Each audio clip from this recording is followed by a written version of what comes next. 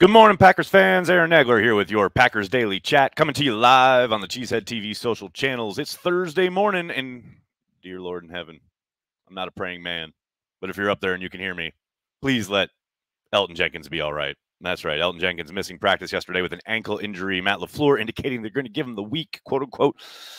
See if he's ready for Sunday night. Guys, I don't feel great about this game as it is, but without Elgton Jenkins, I mean, never tell me the odds and all that, but they're not great. That's all I'm going to say about that. Hope you're all doing well. Good to see everybody in the comment section. Guys, I'm kind of dragging today. You know, I did that thing last night where I went to bed, quote unquote, early because I'm just trying to be responsible for a change. I'm going to get to bed early. But then my body was like, yo, it's 2:30 a.m. Time to wake up, because that's usually the amount of sleep you usually get. So then I was just up from like 2:30 until 4:30 or so, just after 4. So I'm all messed up. So I apologize. I'm probably not going to make a whole lot of sense this morning, but it's good to see everybody in the comments section already chopping it up about the green and gold. Elgton Jenkins, Samuel. Yeah, you're right. Elgton Jenkins missing equals free Joey Bosa runner on Aaron Rodgers. I don't know about free, but a lot less resistance. Let's put it that way. Allergies. No, not allergies. Thank goodness. Good day from London. Good day from New York, sir. I hope you are well. Thank you for joining us here today. Jobu or Live Chickens, how can we shake the bad mojo for Green Bay and the Brew Crew? Yeah, well, got to wake up the bats for the Brewers. That's no doubt about it. As far as the Packers, if they're 1-1, they're coming off a victory. You would never know it from looking online this week, but, some bad joke. I mean, injuries happen, as far as Elgton goes. It's a bad break, but that's football, Everybody gets hurt eventually. It's not like the 49ers aren't dealing with their own injuries. What happened to Jenkins? He hurt his ankle in the game against the Lions, and he was not at practice yesterday. Feed A.J. Dillon this week. Run him right at them. Run him right at Bosa. Evan, I said pretty much similar sentiment last night on Packer transplants. If you guys haven't checked that out, be sure you do so right here on the YouTube channel. But yes, run at pass rushers. That is the adage, the old adage, and is one I very much agree with. I understand it's going to be frustrating. I understand there's going to be plenty of plays where you don't gain tons of yardage, etc. Run the ball. Let A.J. Dillon be your hammer. I could not agree more. Nags, what would be the plan if Jenkins can't go? Prayer? Well, Matt indicated that, we've been around the team. We can probably suss out what their strategy or plan would be. I know they moved Turner over last year on a couple of occasions. Maybe Kelly plays over there, or maybe they move Turner and put Kelly at right tackle. Maybe Josh Nijman gets the call. I doubt that happens, but it's a possibility. None of those possibilities are very encouraging. That's all I'll say about that. But those are their most likely options that they're going to be looking at. And as Yoda might say, engender confidence, they do not. Jeezy baby, what's up, man? Thanks for the super chat. I like seeing screens to Bobby, maybe some screens to Jones to Bosa's side. Invite the rush up. Yep.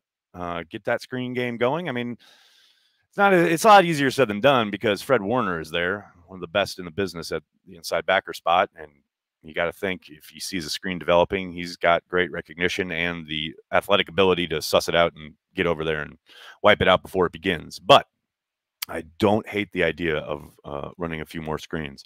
I did like the tight end screen, the throwbacks to the tight end against the Lions. Interesting that Matt pretty much took that seemingly right from week 1 and the way the Saints did it to them.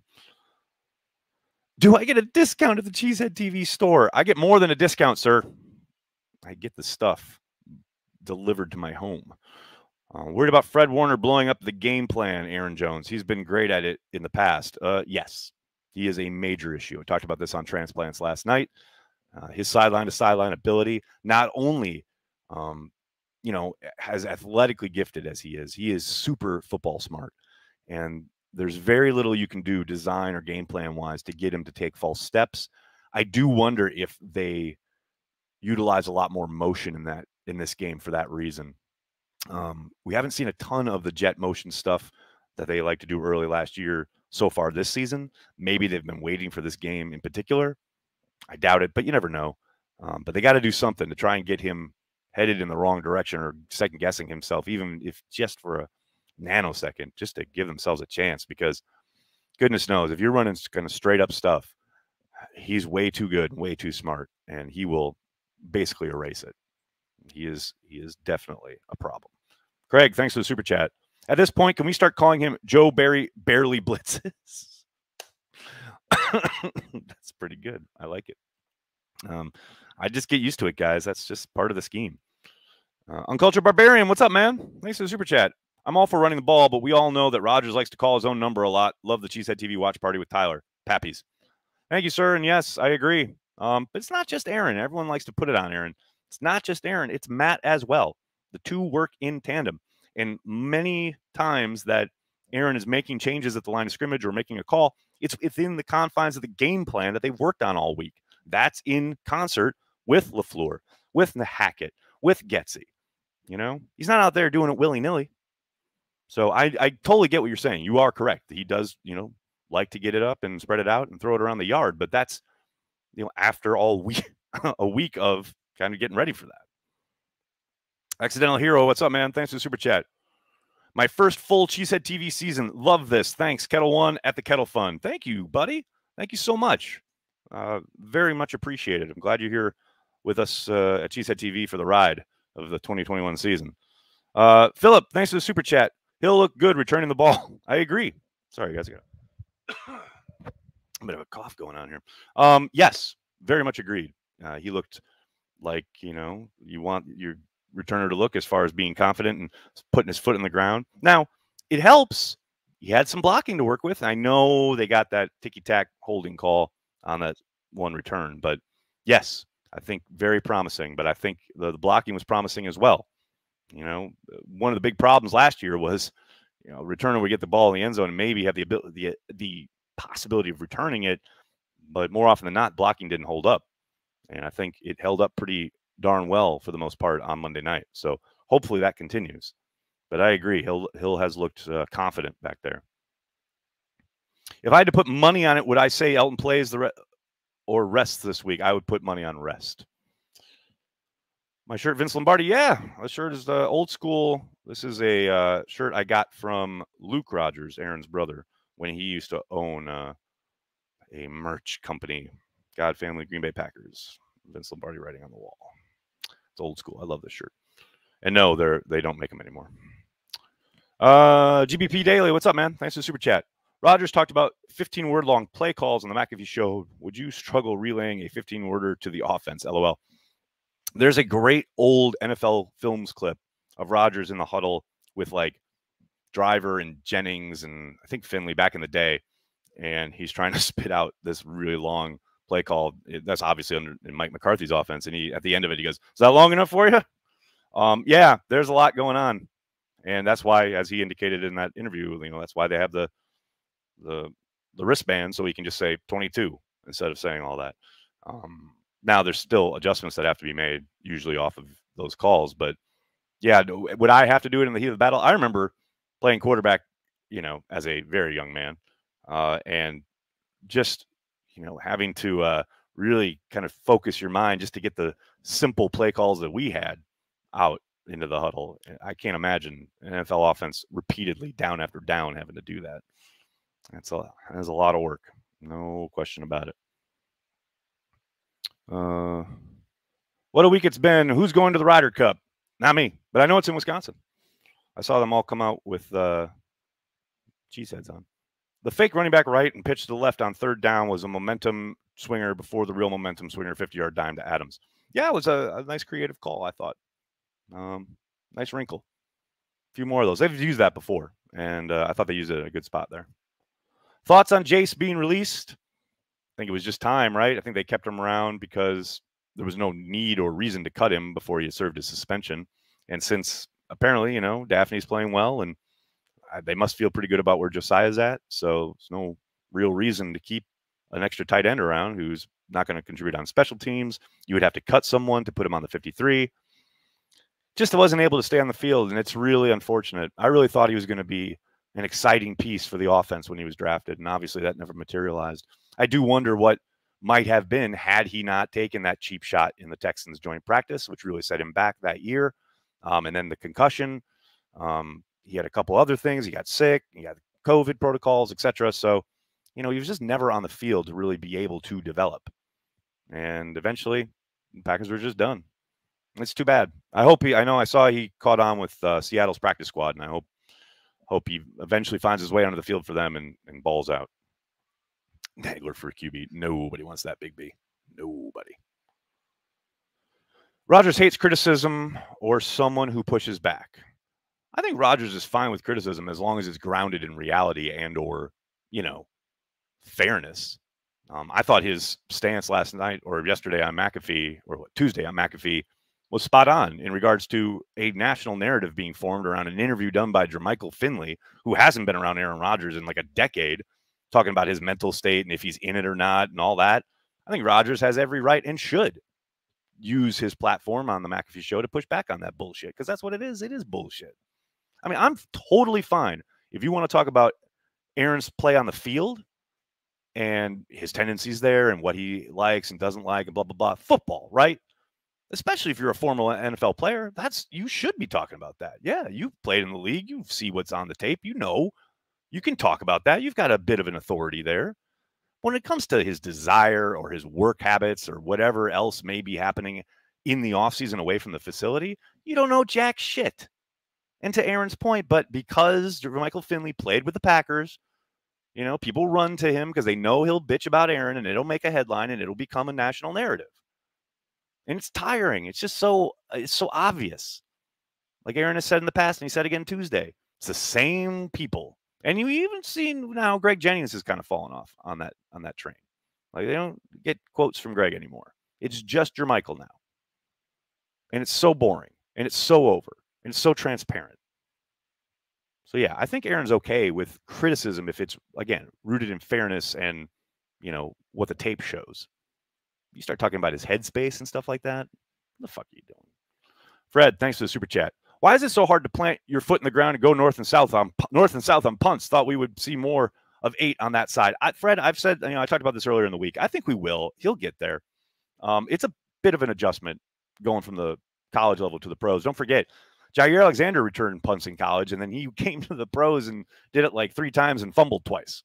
It's a different animal. They're much more athletic, much faster. They're coming after you.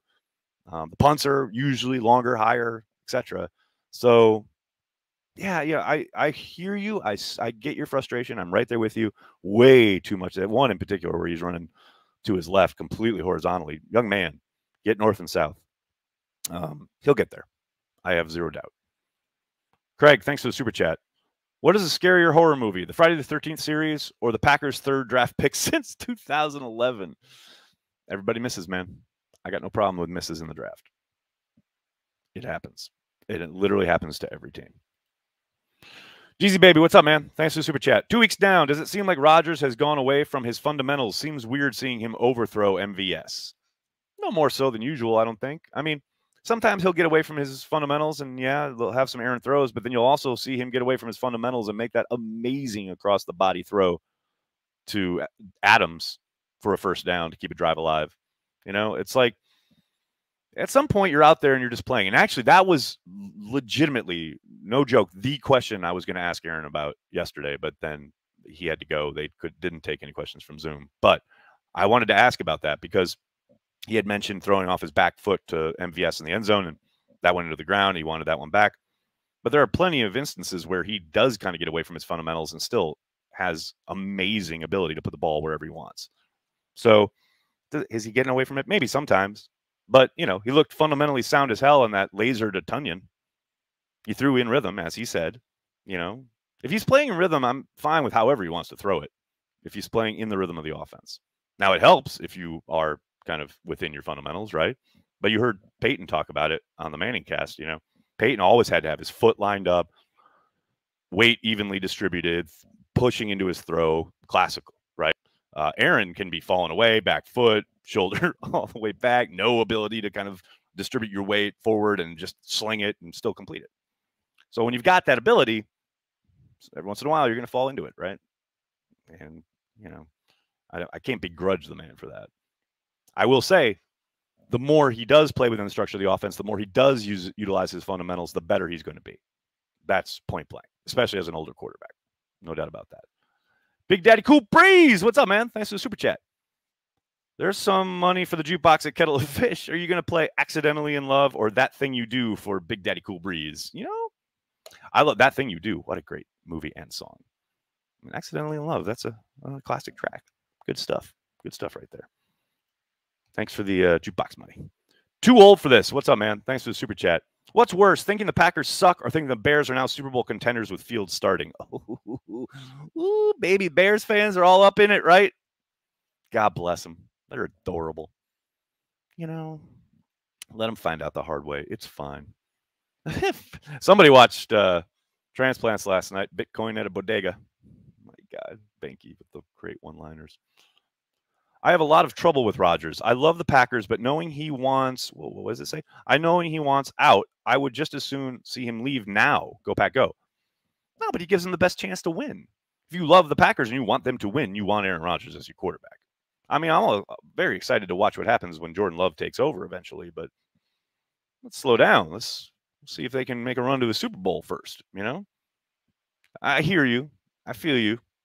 But the time will come. No need to usher him out the door. Q King, what's up, man? Thanks for the super chat. It's been a while, but here's to the offense running the ball. Amen. Amen to the choir in the church. Couldn't agree more. Running the ball. That's what it should be all about. Prediction. Jenkins sits all week and starts Sunday. It's possible. I'd be surprised, but it's certainly possible. No doubt about it. Cuddly Bears. Oh, looked like Dylan against the Lions. It was Jones. Sometimes it feels like one guy is meant for that. Well, I think it should be run through Jones. He should be the lead dog, always. They re-signed him for a reason. He's an amazing football player, and I love AJ.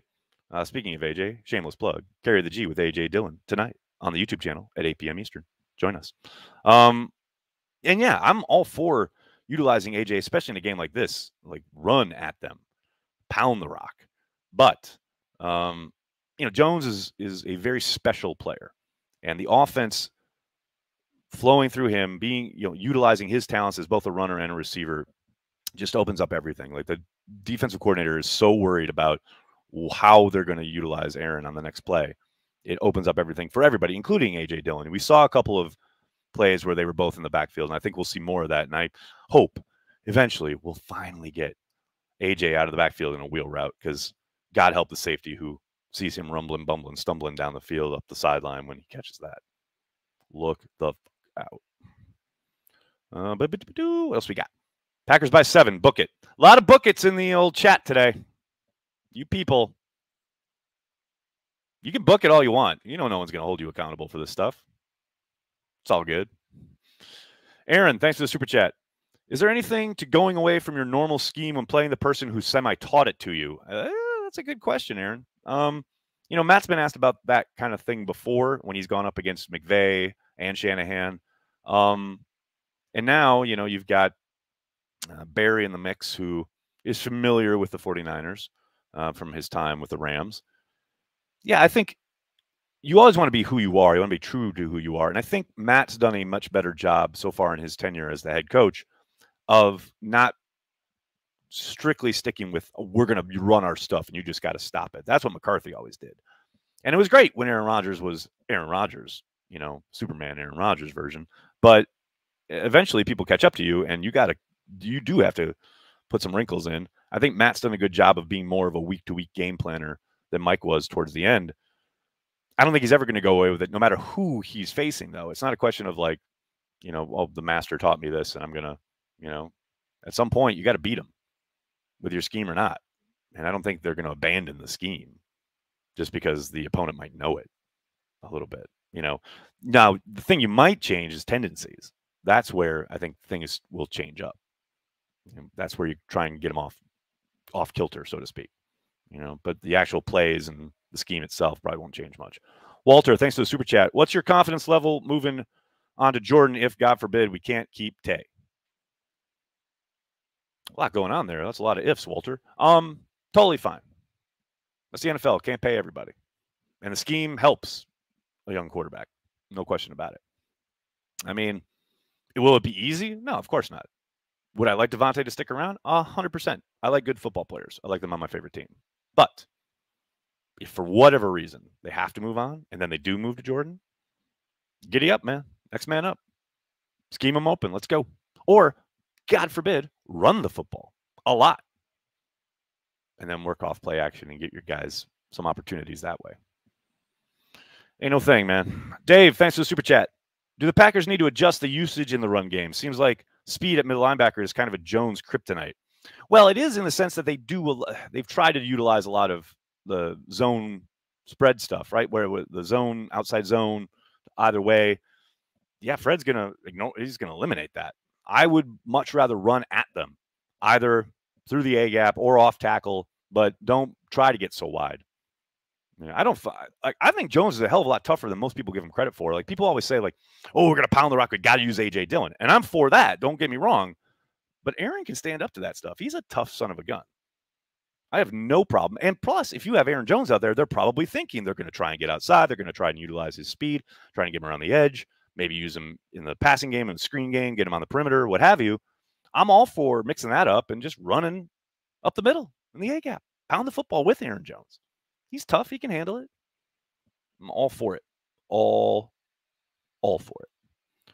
All right, everybody. I'm going to have to get going. I can't thank you enough for hanging out and talking Packers each and every day, Monday through Friday, right here on the Cheesehead TV social channels. Please, tonight, join us, 8 p.m. Eastern, 7 p.m. Lambeau time. Carry the G with A.J. Dillon. The Week 2 edition joins us. It's going to be a lot of fun. Hot time in the old town tonight. Please hit like on this video. Subscribe to the channel. That way you always know what's going on. Get your alerts. Join us for all the live stuff. Then tell your friends and tell your family. Cheesehead TV. We are devoted to Green Bay Packers fans worldwide. Thanks a lot, everybody. Have a great day. Go Pack, go.